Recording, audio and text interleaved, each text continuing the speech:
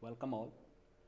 In this lecture, we are going to discuss the lattice structure realization for the given FIR filters. This is the learning outcome. At the end of this session, students will be able to draw the lattice realization structure for a given FIR system.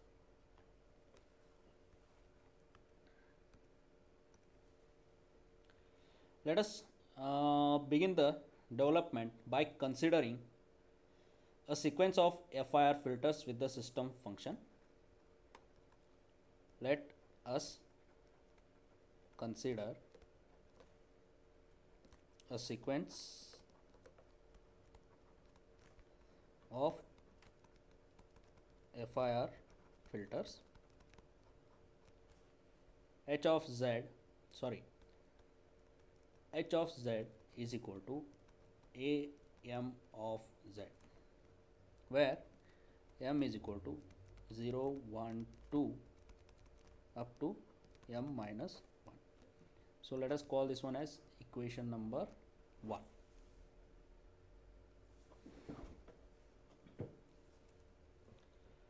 Where by definition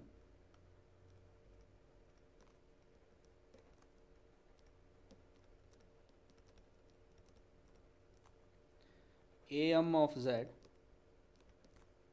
is the polynomial.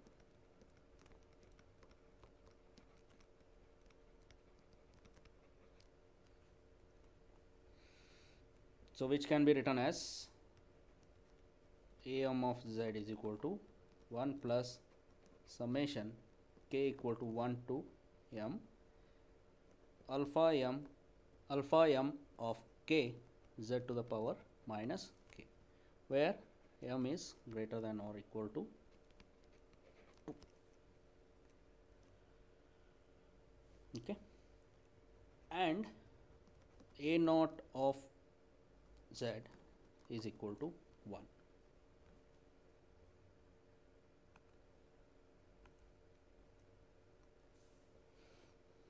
From which we have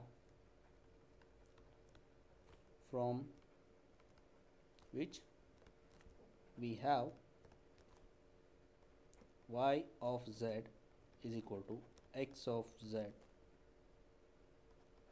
into 1 plus summation k equal to 1 to m alpha m of k z to the power minus k,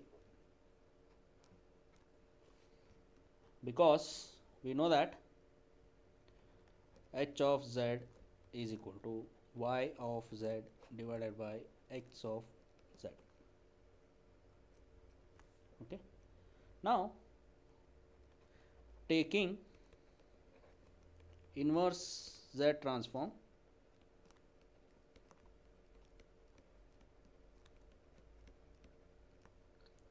on both the sides we get y of n is equal to x of n plus summation k equal to 1 to m alpha m of k x of n minus k. So let us call this one as equation number 3.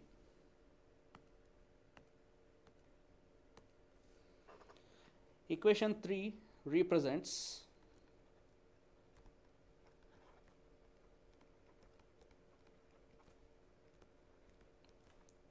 an FIR system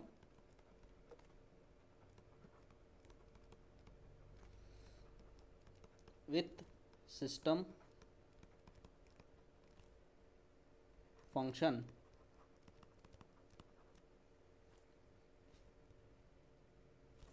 h of z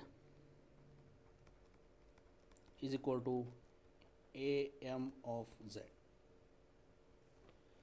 Now suppose that we have a filter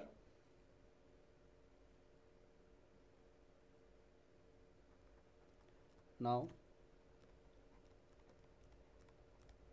suppose that we have a filter of order m equal to 1, the output of such filter is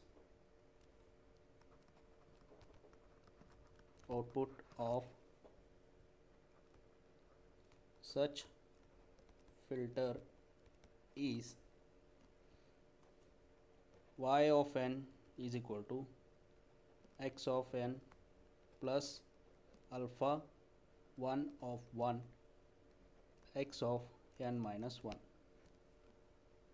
So let us call this one as equation number 4. This output can also be obtained from this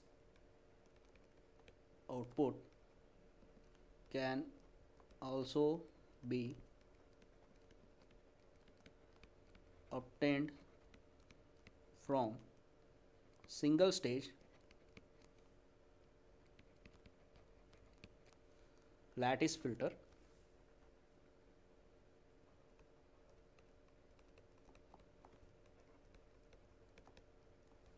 shown below.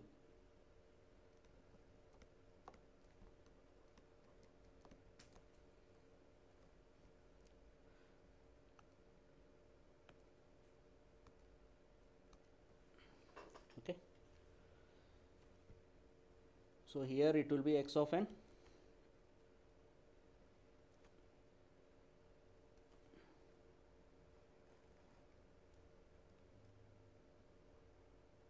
summation at this point. Here we will put a unit delay system Z inverse.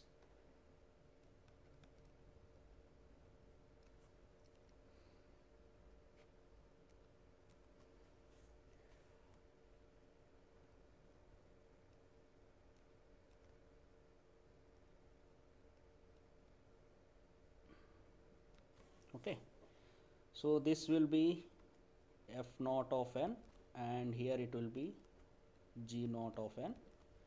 So after this point we will get g naught of n minus 1 and here it will be k1 and here it will be k2 and at this point we will get f1 of n is equal to y of n and here we will get g1 of n is equal to, here we will get g1 of n. Pause the video for some time and find out the expressions for f naught of n, g naught of n, f1 of n and g1 of n from the above figure.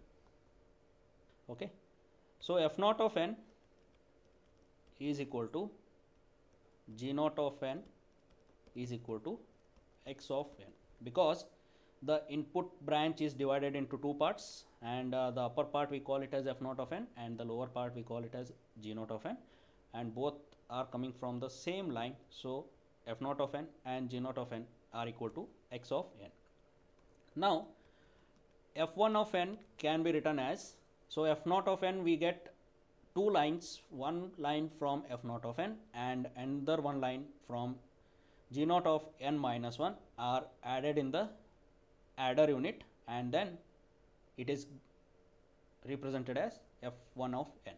So from this figure we can write it as f naught of n plus k1 g naught of n minus 1. So we know the values for g naught of n and f naught of n. So we substitute those values in this expression here. So it can be written as x of n plus k1 x of n minus 1. So let us call this one as 5a, equation number 5a. Similarly, g1 of n is equal to k1 f naught of n plus g naught of n minus 1 which is equal to k1 x of n plus x of n minus 1. So let us call this one as 5b. Okay. Now we will compare equation 4 and 5. By comparing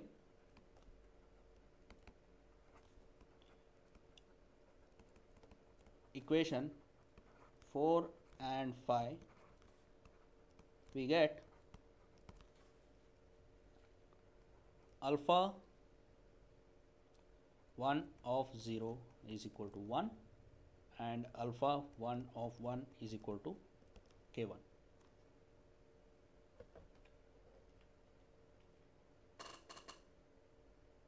These are the references. Thank you.